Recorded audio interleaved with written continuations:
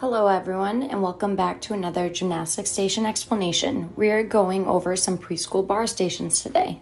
Let's get started. The first station that we will go over today is a station that will help our students with what we call an underswing.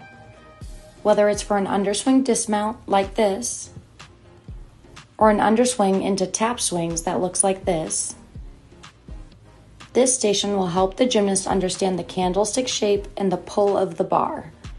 We'll be looking for flat hips, straight arms as they lift the wooden stick and lift their arms to their ears. The next station is leg lifts.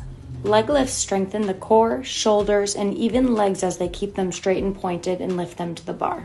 The lying down leg lift is especially useful for a skill we call a kip.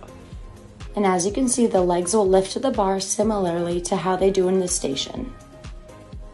Another station that you will see is a squat on station. A squat on is needed in order to jump to the high bar.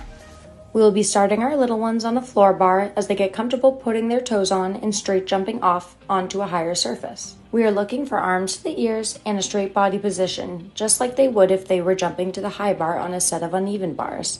Lastly, we have a glide swing station. The glide swing is a skill also used in a kip, like we talked about earlier. This station will work on the body shape and the form of the glide. The glide portion of the kip looks like this and will be followed by the leg lift station we previously talked about. We hope you enjoyed the video and we'll see you next time. Thanks for watching.